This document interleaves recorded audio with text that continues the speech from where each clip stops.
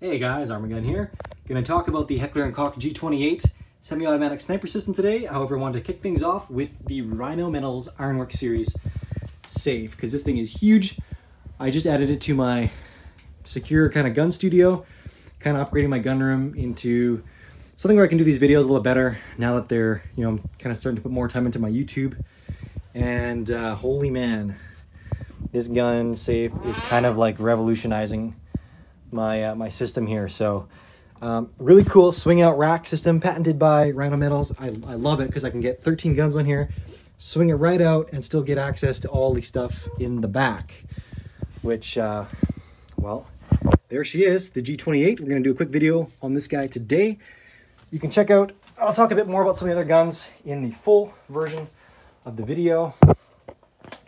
Excuse me here while I just kind of get this thing set up. There we go.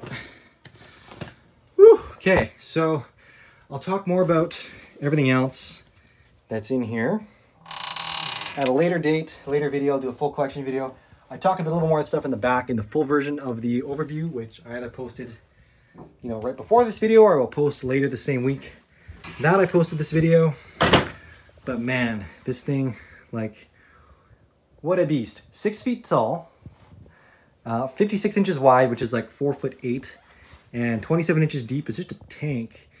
And if you've been following me on Instagram, I've been posting the last few days about getting it in here because that was, well, it was a much heavier task than it wasn't actually as bad as you thought. This thing weighs 1,250 pounds, and literally 4 guys and a dolly got it all in here, wheeled it into place, lagged it down, sheeted it all in, so it's all flush fit. It's awesome, but man, what a beast. So good. I'll do a full video on that later, but now we're talking about the G28. This is supposed to be a quick video. I already did a super long video, which is like 20 minutes long, talking really in depth about this thing. So I'm not gonna do that today. We're just gonna do a real quick one. Quick, shorty video on this guy. This is the Harris bipod that came with it, but it's junk, so we don't even need to worry about that. I tossed it and we'll replace it with something else really quickly. This is a fake suppressor. I'm unfortunately in Canada. Canada's a great country, but we got some messed up gun laws, and I can't have a real suppressor, so this guy is fake.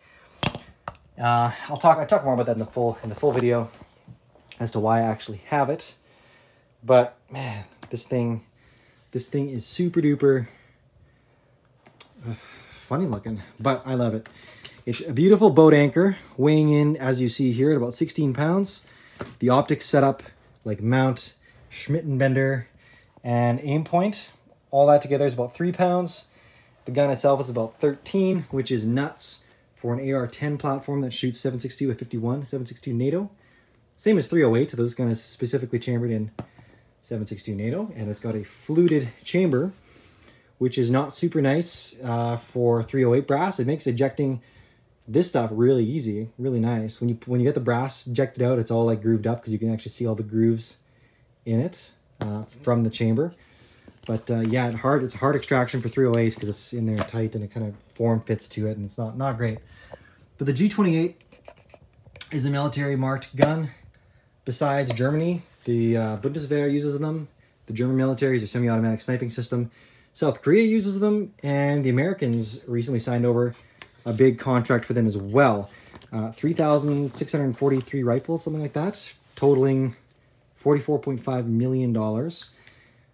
Pretty crazy. And those guns were a little bit different though.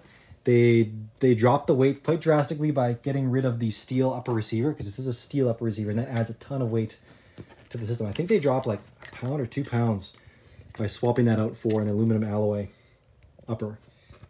So really, like, durability to the moon and back, but they don't necessarily need that. So they dropped that. They dropped this heavy, full rail for a Geisley M-LOK system, and then they went with a OSS suppressor systems flow through suppressor for, which is pretty slick.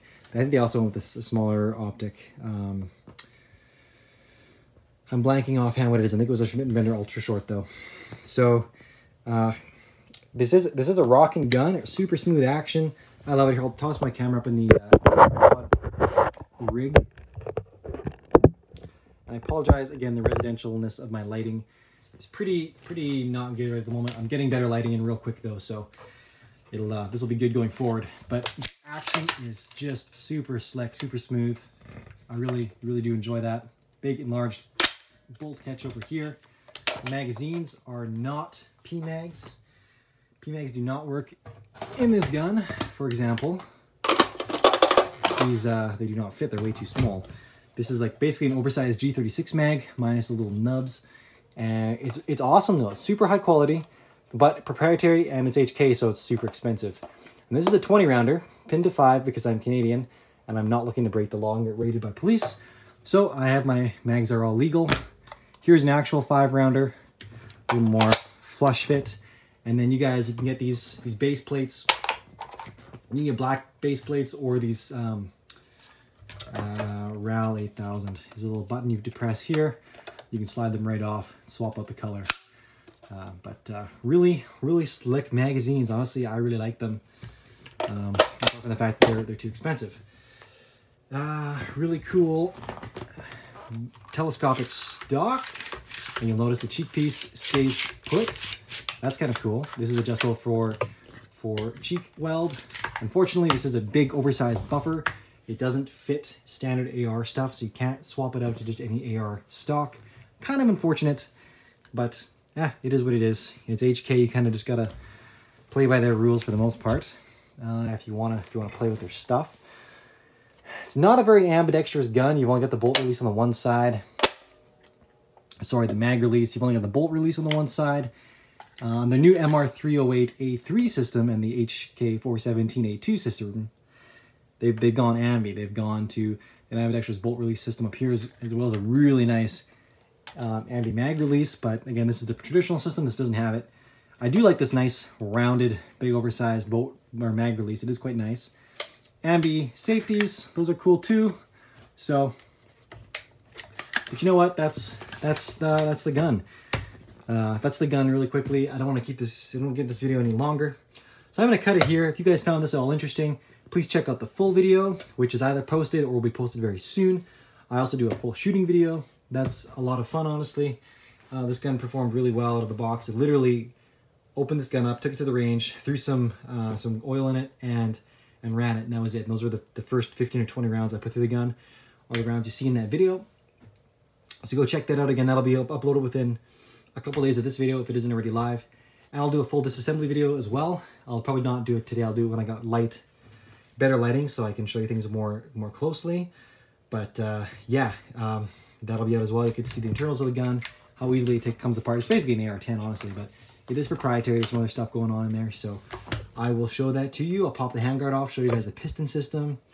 It's basically based on the same system the 416 is based on, and the G36 that pioneered it. It's actually really an old AR-18 or AR-180 system, but super cool gun. Anyways, thanks guys. I appreciate you guys tuning in, checking my channel. Please like, subscribe, comment. I will most likely comment back unless you're a dick and you're rude, in which case I'll probably just kind of flame you out a little bit. But honestly, I'm looking to get better at my channel as well as it's continuing to grow. So if you've got any constructive feedback for me, please leave it. I'm always looking to get better. Again, the lighting system, definitely gonna have better lighting here real quick. I've already got, I'm just going to get that installed. And hopefully a nice little gun wall system for the walls as well, so I can get do my videos a little more while engaging and stuff. So that's it. Again, you want to see this gun being shot, I got a video for that. If you want to see this gun being taken apart, I'll have a video for that. And a longer overview as well if you wanted to hear me talk about more details of this gun that weren't covered in this video. Thanks a ton, guys. Catch you next time. Arm&Gun out.